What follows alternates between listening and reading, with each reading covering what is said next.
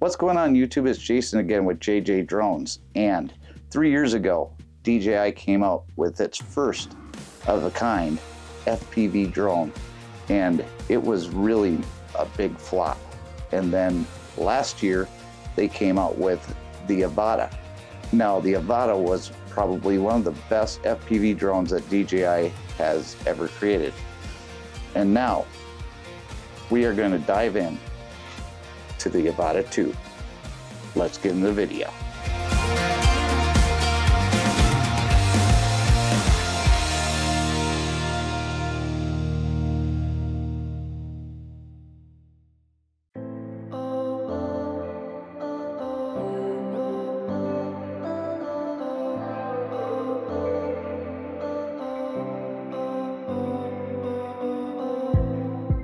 Okay guys, so we did get the Flymore kit with this, plus we got a couple extra items. We've got two 128 gigabyte memory cards. Now this drone actually has, I believe, 46 gigabytes of onboard data on the drone itself. So I mean, if you're not going to be doing a lot of flying, you can pretty much just depend on the memory that's on the drone itself. But you just never know what you're going to use, especially flying at 4K. We also have the DJI Remote 3. Now, this goes with the OcuSync 4. And we're going to do a comparison between this remote and the other remote. And we're going to do a comparison with the Avata 1 and the 2. But the first thing that we need to do is we need to rip into this.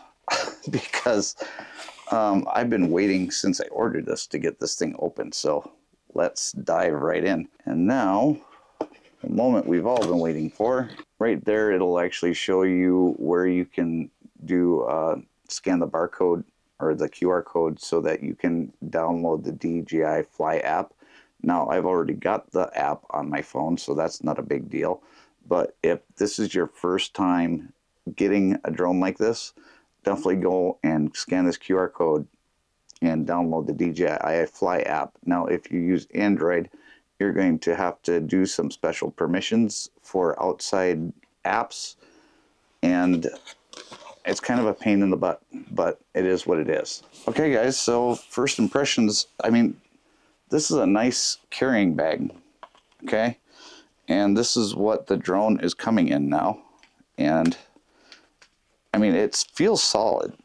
It feels very high quality. Now, this bag is going to go to the person that bought the Avata 1, and I'm going to keep the backpack. But still, I mean, the zipper is covered here so that no water can get into it. And you do have the pockets on the side. You've got the strap that you can put around your arm. I mean, and it does feel very, very high quality.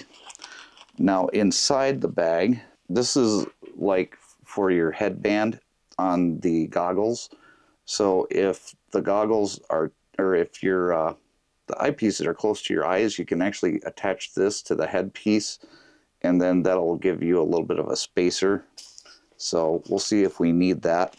This is for if you want to put prescription lenses into the drone or into the goggles. And then you have your USB-C to, okay, this is an adapter for a USB-C cord, and I'm assuming that will be for the goggles. Not sure yet. I guess we'll find out, right? And then you have all of your instructions and safety information and stuff, and DJI sends a bunch of stickers with it. This is just your USB-C to USB-C cable. So we'll just leave that in there. And then we've got 1, 2, 3, 4 extra propellers, so that's awesome, especially knowing me. And you've got your Allen wrench for those propellers. Now, I'm not seeing any screws here. Oh, that's because the screws come in the propeller bag. Okay, so you do have the screws, you've got the Allen wrench, you've got the propellers, you've got all of your safety information in here. Let's start with the motion controller. Now, some people have affectionately called this something other than a motion controller, but if you look at it, it is much smaller than the first generation. It feels a lot better in the hand. I like where they have all the buttons positioned, and this comes about halfway charged, so this is going to have to be charged. But you have your record button here on the side, you have a scroller wheel right here, and then you've got your return to home and your mode button here, and then this is your joystick, and then I'm guessing this is your lock unlock button here, and then you have your power button right here. So just to give you a comparison, I have the older motion controller right here. Now if you look at the size, I mean, there's really no comparison. This one here is about 1.5 times the size of this one here. So, and this one is a lot lighter. So if you're flying for a long period of time with this, it's not going to be as heavy as this one is. Not to say that this is heavy, but you know, if you're out flying for a long time and you've got your arm outstretched like you have to fly your drone around, this one's going to be a lot easier to handle for a longer period of time than this one. Now, we're going to have to charge this, so we're going to set this off to the side. Don't forget the wrist strap, guys, because if you are out flying and you just end up dropping your controller for some reason, not saying that you will, but if it does happen, it does make it easier that you can keep it right there on your wrist. So I highly suggest putting this in here. So now that we've got that pushed through, put that through there, and voila. Now we have our wrist strap all ready to go. Okay guys, well, don't mistake this for the Mini 4 Pro batteries, because this is not. This is the Avata 2 batteries, and it looks very similar to the Mini 4 Pro. As far as the case goes, you've got a button here that you can check and see what kind of power the batteries have, but as of right now it's not showing me anything. So I'm guessing that's because you have to actually get this thing charged up before it will do anything. And you've got 2 batteries right here. Okay, now this is significantly different than the Avata 1 batteries, because here is one of the Avata batteries, and with this battery you had to actually put it into the Avata, and then you'd push this down into the slot where that went, and it was kind of clumsy, and some people had problems with the battery popping out when it crashed. I never had that problem with it, but you know, it is a problem. So they fixed the design, and now it just slides in and locks into place with the 2 taps on the side.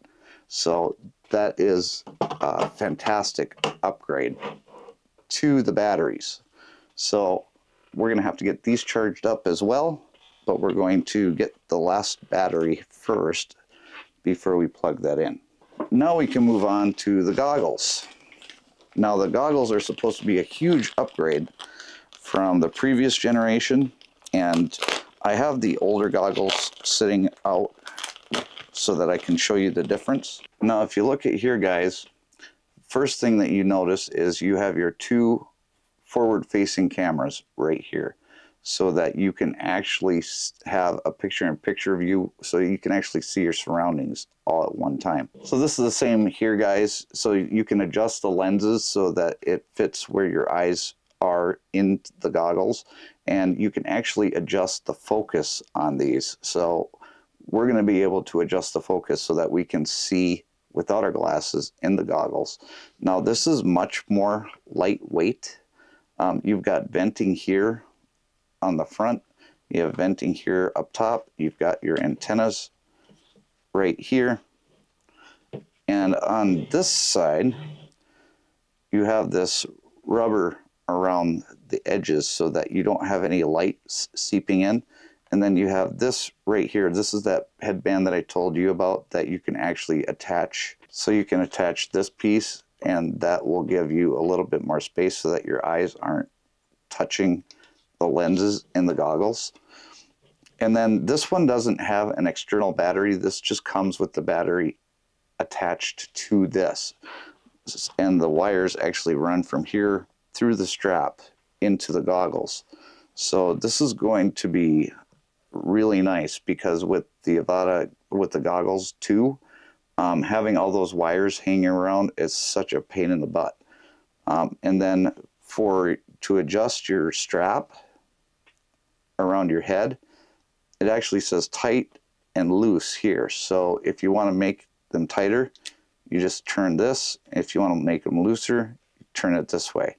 And then basically you just put it around your head and then tighten it down, and you're ready to go.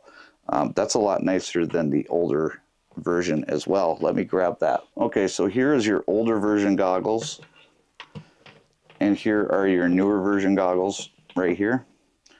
And as far as size comparison goes, I would say that the newer goggles are probably a little bit bigger as far as the footprint on the front, but that's because you have this part right here. Otherwise it would be similar size. And then the venting is just a little bit different on here, because on this one here you've got the vents here and on top, and this one here you have them there and on top as well, but not very much different. But here's the thing that was really the bane of my existence, is all these cables. Okay, all these cables, just you have to connect to your phone and everything else. This one has the touchpad. Now this one doesn't have a touchpad per se. This one has right here, you do have a place to tap on the side, but you also have an actual physical button here. So that is really nice to have that physical button, because the touchpad, it worked, it was a pain. And with the motion controller now, you can actually use the motion controller as kind of like a laser pointer. So you can actually go through the menus that way. So that's going to make it really nice as well. But these goggles are a huge improvement. Again, this is going to have to be something that we're going to have to charge. All of these things are going to have to be charged before we can do anything. Now, if I were going to make one complaint to DJI, it would be that we don't have anything to cover the lenses on the goggles. So I guess when you're not flying it, I guess you could put that there to protect it. Now, I've actually seen other people try and use the old covering from the goggles too, and it doesn't fit. So DJI, please give us something that we can actually put over the lenses here. It also has your USB or your SD card slot right here. So that's very convenient as to where to put it. And then right here, there's a sensor that'll say whether or not the goggles are sitting on your face. So overall, very, very nice. The power button is right down here. And that one's got just about half charge on that. So I'm going to get these things charging, and then we're going to pull out the Avata 2. Okay, guys, and now the star of the show, the Avata 2.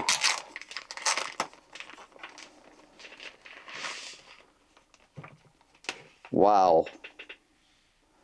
Wow, look at that. I mean, this is, I don't even know what to say. This just is a completely different animal than the one. Let me grab the one. Okay, so here we have the 1 and the 2. And as you can see, this one here is a little bit bigger than the 1. Yeah, it's definitely longer and it's definitely wider. So I'm guessing because it's longer and it's wider is the reason why it's more agile and why the acrobatics are going to be a lot easier than they've had with this one in manual mode. This one is just kind of bulky and clunky. This one's more streamlined. Now, even the propellers are different. You've got the 3 propellers right here, and this one's got 5 propellers on each one. So this one is actually rated at 81 decibels. You got a sticker right there that says it. And this one here is a lot louder, and I'll show you right here.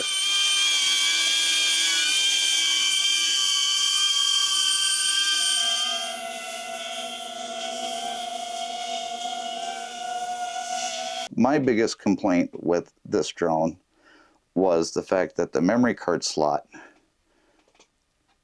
is right here.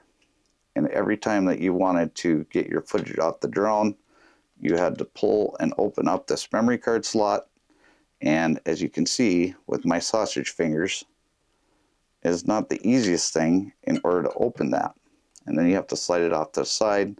Then you have to push down on the memory card, pull it out, and then when you're done, you have to basically put it back in the same way that you pulled it back out. Big pain in the rear end. I still think that's one of the ways that I actually had this crash and then have to get it fixed by DJI because of the fact that I might have bent one of the propellers just trying to get the memory card out. Now with this one, the memory card slot right here on the side, there's a spot for a USB-C cable and there's a spot for a memory card. So all you have to do is put your memory card in here and you're good to go. Now your battery, instead of it, like I said before, the Avata 1 battery would come in here and then would plug in here. And that was a problem, like I said, because when people would crash, the battery could pop out. This one here, it's just locked into place. There's no battery popping out of this one. Now this one has the gimbal cover just like the Avata 1 did, but this one seems to be locked into place a lot better. In fact, there we go. And then let's peel this off of that 1 over 1 1/3 sensor. Now that is the same sensor that you'll find on one of the DJI Osmo cameras. So you're going to get really good quality video from that. Now we're going to get the stickers off of this drone. We don't want to have any stickers other than maybe its registration sticker. Oh, this one here says do not touch the air intake to avoid burns. So this drone will get hot apparently. Now I have seen other drone reviews where if you let this sit for too long in higher temperatures, it will overheat. So just be aware of that. This orange piece here and this one here, this is actually rubber. So when it crashes into something, it's going to absorb some of the impact. Now you're not going to want to fly this head first into anything, but like I said, this will absorb some of that impact. Now, the one thing that I can say about these two drones is that both of them feel very sturdy. I mean, the Avata 1 is a really good drone, especially if you're first getting into FPV and you just want to learn how to fly it. It's a great drone. This one here, I'm assuming is going to be exactly the same way. Again, like I said, we're going to have to register this with the FAA, so we're going to do that as soon as we're done doing this part of the review, because we have a lot of batteries that need to be charged before we can even fly this, right? So we're going to put the gimbal cover back on. All right, so this is the Avata 2. I'm excited to get this out and fly it. We've got to get all of the batteries charged, and we've got to register it with the FAA. Before we get into this, we're going to open up the remote controller 3 and we're going to compare it to the remote controller 2. Okay guys, so we've got this tab again. All you have to do is pull on this. And that's just basically a seal saying that nobody's been tampering with the box. Nobody over at UPS was playing with your drone while you weren't there. Not to say that I would blame them though. All right, so it doesn't look like this even does it come with a USB-C cord? Maybe that's in here. All right, so it comes with an Allen wrench and instructions. And then you got silica gel. I don't think this one even comes with a USB-C cord. All right, so here is the Remote 3. And we're not really gonna do much with it as of right now. Well, I guess there is a little bit of a difference. Okay, so this in my hand here is the Remote 3. This is the Remote 2. Now with the Remote 2, you actually have a physical antenna that you can pull up. So that was actually really nice. And then you had your roller here on the side, and you had your start stop for your camera here. And then your mode buttons were here. Return to home was here. And it was very, very solid. I mean, this is really, really solid. You can feel it in your hands, the weight of it, okay? This one here is a lot lighter, okay? You don't have the physical antenna, but you still do have the antenna here. And then you have all of the same buttons. You have your mode buttons here, start and stop, return to home, your roller button. Everything is very much the same. The only difference is your antenna is internal. Now, with the Avata 2 and the goggles, you actually get Bluetooth and Wi-Fi. So with the Avata 2, you can actually Bluetooth your flights to a phone that has a DJI app without having to use cables, which is another huge improvement for the Avata 2 over the Avata 1. But this here just feels a lot lighter. So we'll have to see if it's as good as the original controller. Now, from what I've heard, the sticks are too small. We will see, especially for somebody that does pinching instead of thumbing like I do. All right, so we're gonna get this controller charged. I've already got the batteries charging. I've got the goggles charging. I've got the motion controller charging. And then we're gonna get this charged because we're going to fly both the controllers when we take this on the test flight. And we're gonna have to do the test flight tomorrow because it is already nighttime. But let's get this all charged up, and then we'll go through the setup process after I get done registering this drone with the FAA. So stay with me, guys. All right, guys, a little bit of important information here. Now, when you get this drone, there is an option for you to buy the drone by itself, okay? And I've actually talked to Ted from Off the Hook Outdoors, so thank you, Ted, for bringing up this question. He said that the way that he read it on the website is that you could actually just buy the drone itself, and that you could actually use the goggles too and the motion controller too with the Avata 2. Now, I actually did try and connect the Avata just to the original goggles 2 and the motion controller 2 to the Avata 2, and when you try and do that, it doesn't even pop up anything for the Avata 2, so it doesn't allow you to do it.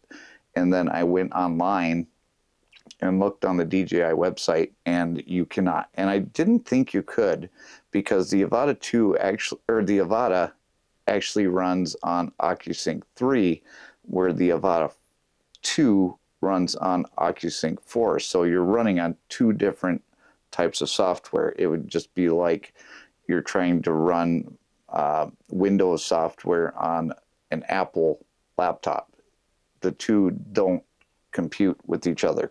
So if you're going to buy the Avata 2, you're going to have to buy at least the goggles and the motion controller. You don't have to buy this controller. This controller is completely optional, and it's only for people that want to do manual flight. And eventually I do want to use this for manual flight. But it's an important piece of information. I thank Ted for calling and asking me that question, because I didn't even think of that. I just figured, hey, I've got the stuff here. I might as well try it out and see if it works. And it didn't. So just a handy little piece of information for you guys. Okay, guys, so we got the battery charged completely, at least one of them. We've got the motion controller completely charged up, and we have the goggles pretty much charged up. I hope it's enough to at least get through some of this setup, because we have to get moving on this. So we're going to press and hold on the goggles to turn these on, and then we're going to press and hold on the drone, and then we're going to press and hold on the controller. And then for the initial setup, we actually do have to plug into the goggles and get on the DJI Fly app. And I need to move this out of the way. All right, so it says activate DJI device. We're going to agree.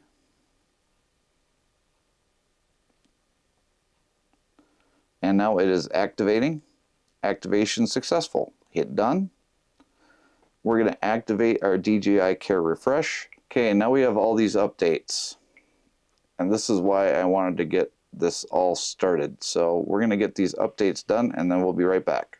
Okay guys, so we've gone through the entire update process. The update has been installed successfully, so we're going to go ahead and get out of this.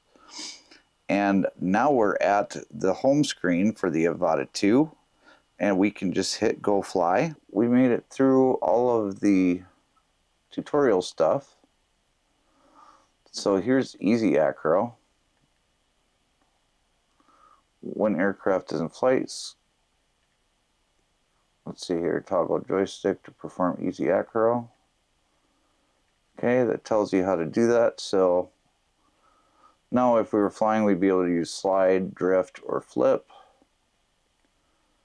Now this right here, you can share your live view to a mobile device via Wi-Fi. So any mobile device that has the DJI Fly app, you can actually share that via Wi-Fi. So that's really cool. Head tracking. Now I'm not really sure if I'm going to use this much, but we may try that tomorrow when we're flying. The enhanced display. I don't know if I really need that. That's for recording. Google's defog. That is really cool, because if your goggles get fogged up, you may want to use that. So let's get out of that menu and let's go over here to this menu. Let's see your status. Let's go to settings. Let's go to display. Enable real view picture in picture. Gimbal calibration. Units. Here we go. We want an imperial.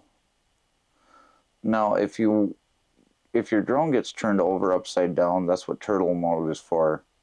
We're going to turn off beginner mode. We don't need beginner mode. We don't need the goggles tutorial. We've already done that. Let's go back to status again. Camera. Aspect ratio 16:9. Video quality. We want that. Let's do 2.7K at 120 frames per second. That way we can change it, or we can do slow motion with that if we want. Rock steady. And then let's see here. Grid lines off, center point, storage. Okay, so we've got the SD card in there and it is going to the storage. So now we have the goggles dialed in and we have all the settings set up. The drone is ready to fly. The only thing that we haven't done is try and connect the regular controller. Or let's turn off this controller. So we're turning off the motion controller. Let's go to connection guide. On the phone, do DJI FPV remote controller 3, and it says plus remote control power, and press and hold it again to power on remote control. So now we can actually fly this FPV 3 controller. Okay, so I can move the gimbal up and down, as you can see on the screen there. So that's pretty cool, guys. Now if you look in the lower bottom of the screen, we still have 15 satellites and we're in the house. We've got 80% battery life on the goggles. We have 90% battery life on the drone. We don't have anything on the screen that says how much battery life the controller has. So that would be something that would be nice if DJI could actually include in a firmware update. So now my question is, if I want to change this controller, okay, let's say I want to use the motion controller now. We're done using this controller. And now I want to use the motion controller. Is this going to connect automatically? Let's see. Okay, so the motion controller connected right away. So that's really nice. Now with the motion controller, can we move the gimbal up and down? Yes, we can. Now it's not as good as, let's say, the FPV controller.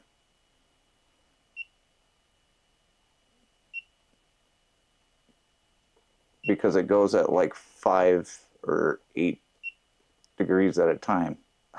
So that's kind of a pain in the butt. Okay, so now let's say we're done using the motion controller and we want to switch back to the FPV manual controller. So turn that off. Okay. And then this one we're going to turn back on.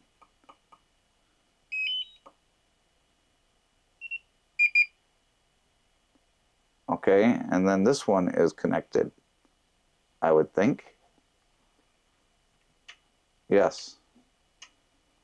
Okay, so this is a lot easier to transfer between the two controllers than the Avata 1. Now let's just disconnect the phone completely. Okay? Because we shouldn't need the phone anymore. And we don't, because if we go to the menu settings and go status, it says remote ID functioning normally. So you don't have to have the phone connected anymore, guys. The phone is just going to be there for doing updates and stuff like that. So that's going to be really, really nice. No more cables. So this cable right here isn't going to be there when we're flying tomorrow. There is one more update that I need to do, but I can do that on my own. It's just a FlySafe database update. Okay guys, so we have the drone unpacked, we have everything updated, we have everything connected, and tomorrow morning we're going to go out and we're going to do a little bit of a comparison between the Avata 1 and the Avata 2, but in all reality we're going to fly the Avata 2 like it's going out of style. So stay with me. We'll see you in the morning. A little crazy for you now. A little crazy for you now, baby. I'm a little crazy for you now.